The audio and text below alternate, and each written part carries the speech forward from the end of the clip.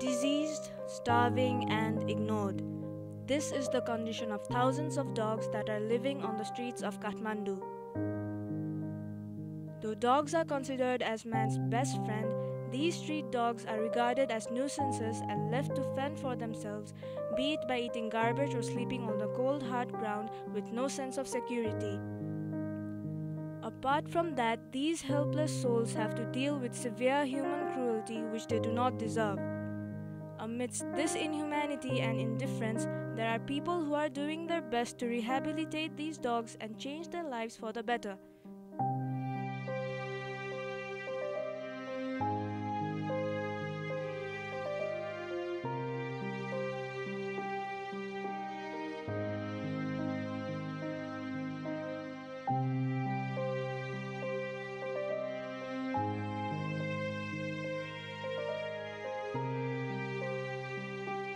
To talk about why Sneha's Care was established, Sneha's Care started off as a page called Love and Care Street Dogs.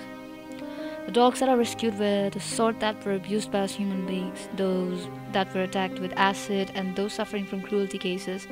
And of course, people did not care about them for months on end.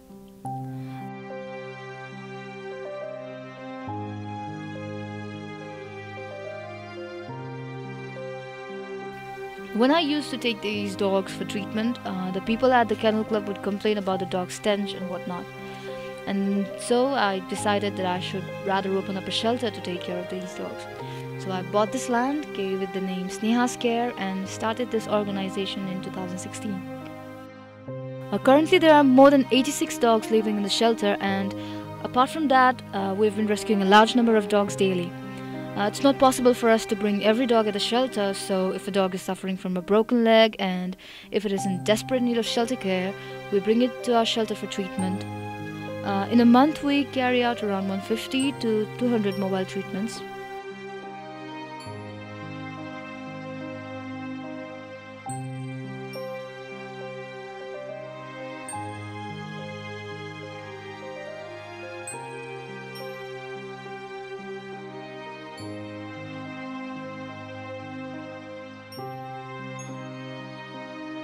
We've had a lot of puppies adopted so far.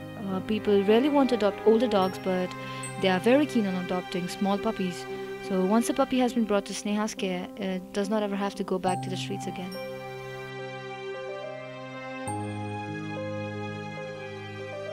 What I want people to know is that if you ever witness a dog in a severe condition or being abused, then don't wait for other people to take an action. Take matters into your own hands and help save an innocent's life.